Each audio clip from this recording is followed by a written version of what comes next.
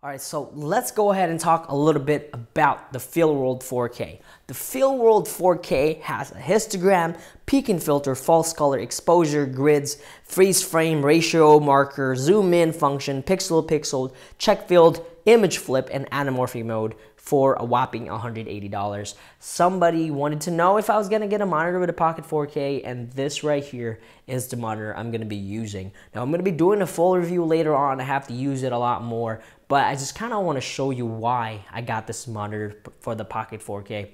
Now, if you watch my pros and cons on the Pocket 4K, one of them is the zoom in focus peaking. I did not like it, it just was not enough. So on top of the monitor, there are two custom functions you can set. I have mine set for zoom, which I'm gonna do right now.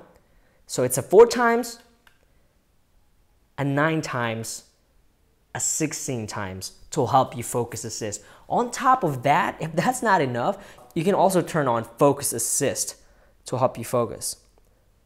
See if we can focus the XT3 back there.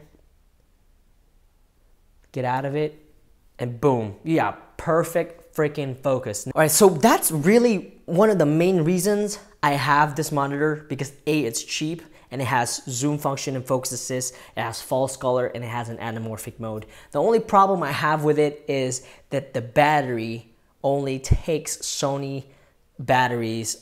It was stupid because in the listing it says Canon as well, and the manual I thought it was gonna take Canon LPE6s.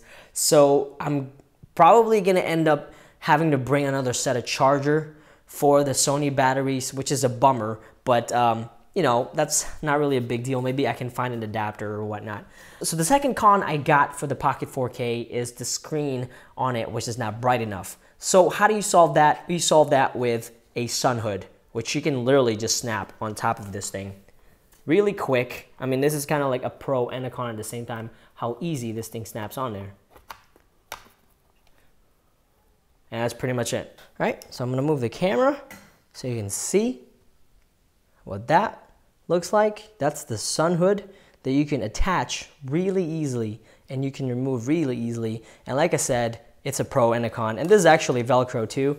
If you wanna just remove the Velcro, you can Velcro it out. But you can just snap it in and out on the actual monitor. If you guys want me to make another video about it just with the Pocket 4K, I can do that. But for now, I just wanted you guys to see what I got. All right, if you have any questions, let me know, and I'll see you guys later.